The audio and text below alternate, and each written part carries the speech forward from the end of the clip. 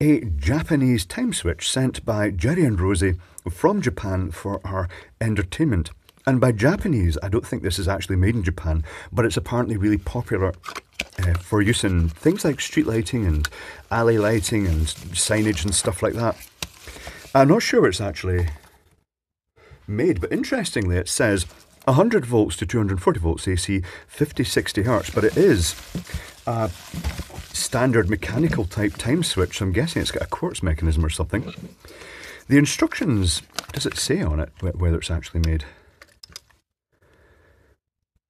No, but I can tell you already that I've checked out the instructions, and one side is in Chinese, and the other side, well, I think it's Chinese. I used the translation app set to Chinese, and it showed us, it came up as proper text, and I, looking at the English side, it's kind of got that Chinglish approach that it's kind of like, it's a rough translation that's got sort of weird bits in it. Never fail to turn the minute dial in arrow direction. If turned by force in opposite direction, it be damaged. Do not turn directly the dial. If turned, it might souse some trouble. The dial is divided into 24 hours. Set the time not to confuse the morning and the afternoon. But other than that, the instructions are very straightforward. The main thing is that when you set this, you have to turn the middle and not the outer dial. And it's nice it does have the sort of standard clock face in the middle, which correlates the outside, but you can't turn that. If you did turn that too hard, it would potentially damage it. So let's power this up. It has a little flap in the front that clicks up, revealing the connection terminals. Not much. It's certainly not something you'd want to use in line with the flex. It's something that would be mounted in the wall, and it does actually have mounting holes for mounting it on a wall or panel, or it's got the DIN rail bracket facility down here for mounting. So I have a flex somewhere. I have a flex here. Let's just unclip these connections and hook it up and power it, and then we'll open it. So if I just, does it say live? It just says power S1, S2, I'm guessing, well, power and load. It doesn't really matter which way around they go. It's AC. It won't matter which way around they go. But we'll find out inside which wires are common, and that would potentially be neutral. So I'm going to put these in here. I'm going to leave the earth tucked in out the way because it doesn't have an earth facility. I'm going to plug it in and see what happens. This is quite stiff flex. Plugging in, the little green LED shows that power is going to it. I can hear the quartz mechanism ticking away. Nice. So it has on override and a dull red LED comes on. It's got auto and then it's got off. Okay, so at the moment it's off, and if that was wound round, it would click on, which it has. Okay, that seems logical enough. Unplug it. It keeps running for a while. This says open. That's kind of intriguing. Oh, right. Okay. Oh, is this a good idea? There's the battery. That's nice. You can change the battery. It's not too exposed from the front. Yeah, that's all right. Let's see if I can plug that back in now. That's nice that you can actually change the battery in it. That's refreshing compared to many others. Oh, and off it starts again. Okay. And you don't need to open it up to change that. That's nice. Let's take the terminals back out and open it up. I shall stuff these wires back into this knockoff Wago connector.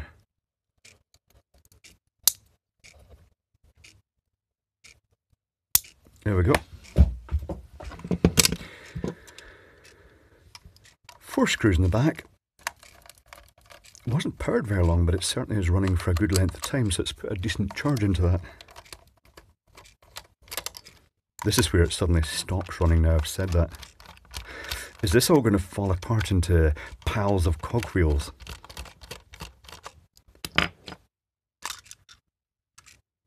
Nope. I'm seeing... Oh, and it's just stopped. Have I disturbed something, or is it just that it's run flat for that small charge it's put in? I'm seeing what looks like a capacitive dropper circuit. There's the coil for the quartz movement. Let's try and lift this circuit board out without damaging those little copper wires.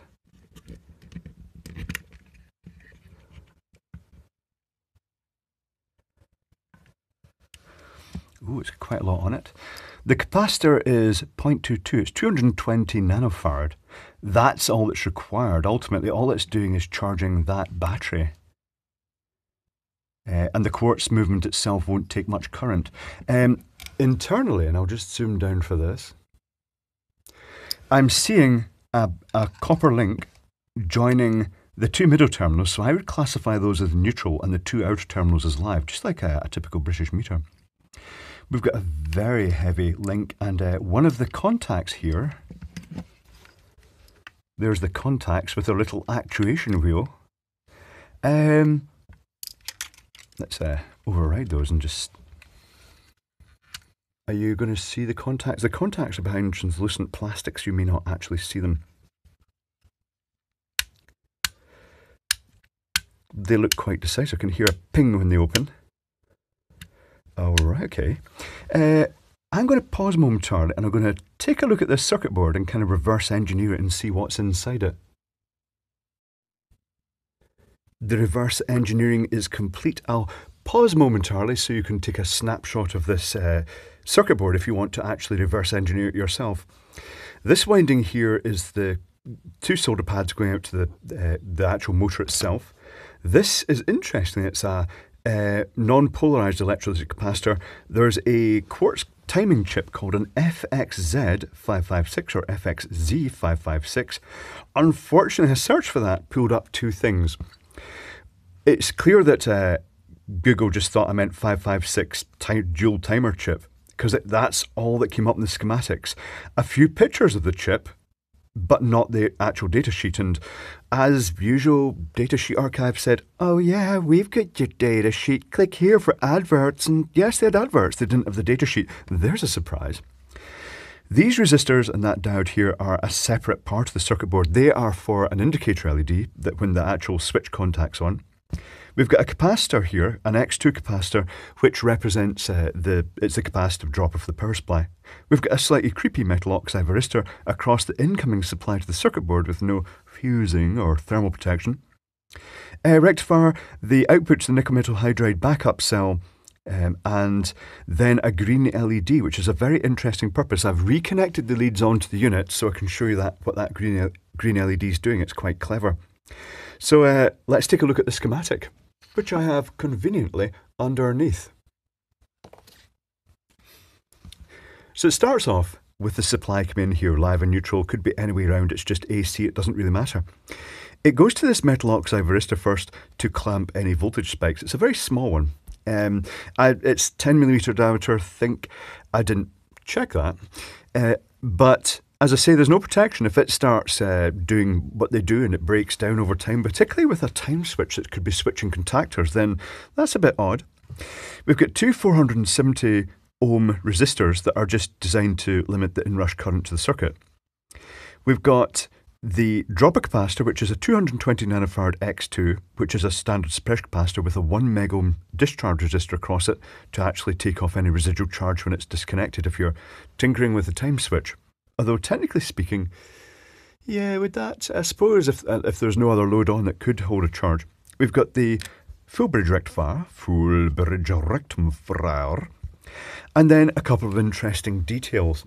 The green LED in the front that says power, is actually connected in series with all the other circuitry, which makes sense with a capacitive dropper. It means that all the current going to charge this nickel metal hydride cell goes through that LED, so it shows that, well, it's just an efficient way of adding a power indicator without having to have more current for it, because it is just sharing the current that's there already. We've got the nickel metal hydride cell, and in parallel with that are a green LED, what I'm guessing is a 100 nanofarad capacitor, and then an electrolytic capacitor rated 470 megafarad 10 volt, and that makes a voltage rail that would normally be in the range of 1.2 to 1.5, but the maximum it can ever be is 2 volts, because this LED here will turn on if something goes horribly wrong. If you were to unplug this little battery, this rechargeable cell, then this caps the voltage and that rail stops going up too high. And this is good because over time, these cells do tend to fail that way. They tend to go sort of high resistance, and that's just to protect the circuitry. And it means that if you unplug the cell, the clock will run as normal.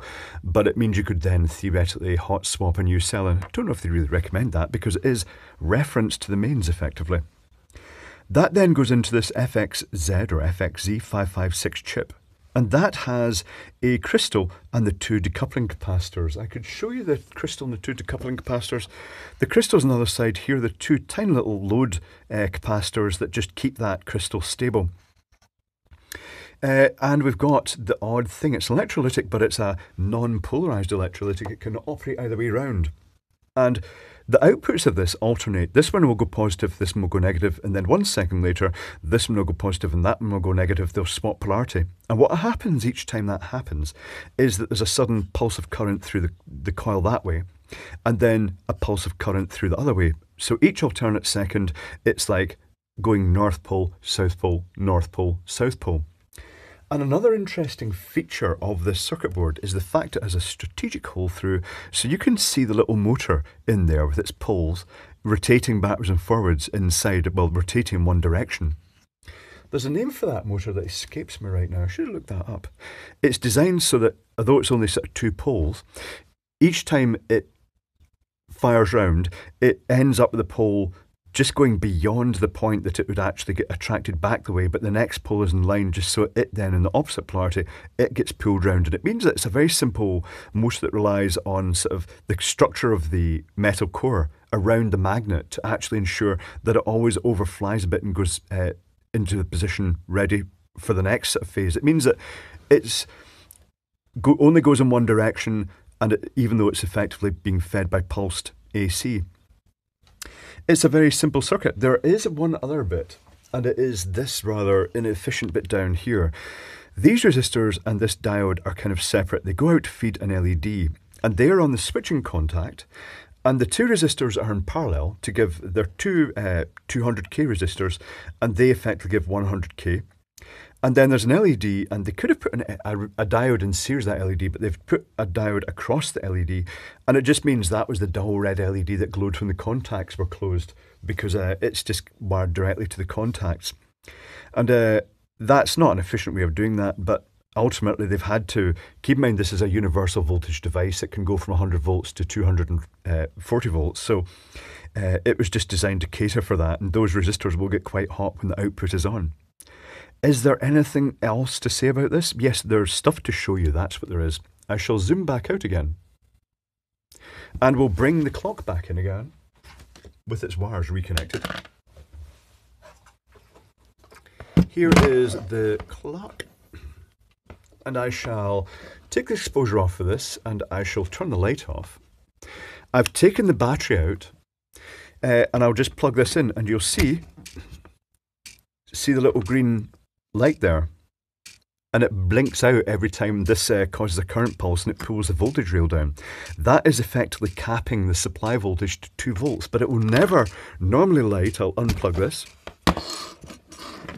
It will never normally light. I should lock the exposure off so it doesn't yo-yo up and down.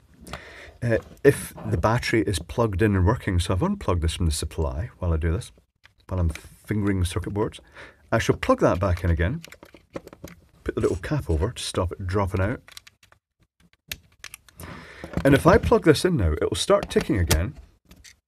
But that LED is not lighting now because the voltage has been capped by the nickel metal hydride cell, which is now effectively being charged because there's enough current to charge the cell and also run the clock movement, which is very, very low power. There's that green LED down there, the little power LED that is illuminated through. It's in series of this circuitry. And also you can barely see the red LED glowing down there. You see that? No, I'm going to have to shield it like this. You can barely see the red LED glowing because it's bright enough to see, but not super mega bright. It's an interesting little device. I shall turn the light back on again. And it does look quite well made. The only bit I don't like is a metal oxide resistor across the supply at the back. I don't know how critical that is. I don't know if they do feel in that volatile mode later on. It seems chunkily built. The contacts seem big enough, and they are a fast action contact. They tend to open quite quickly. Let's see what the separation is if I wind this round.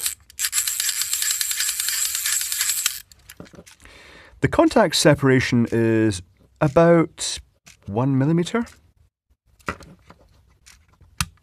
Oh, if you put it into manual mode, the contacts open much wider. It's opening a full 3 millimeters when you actually put it into manual mode.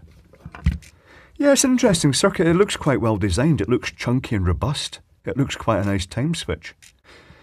And I like that feature of just the LED being used to clamp the voltage in the rail so that it doesn't suffer damage. It makes me think of how many of the quartz clocks do you get that you can't change the rechargeable battery, and once that rechargeable battery goes, then you're screwed basically, because you aren't going to be able to, unless you actually open it up and find the correct cell to put in, you're not going to be able to change it sort of in situ, so to speak.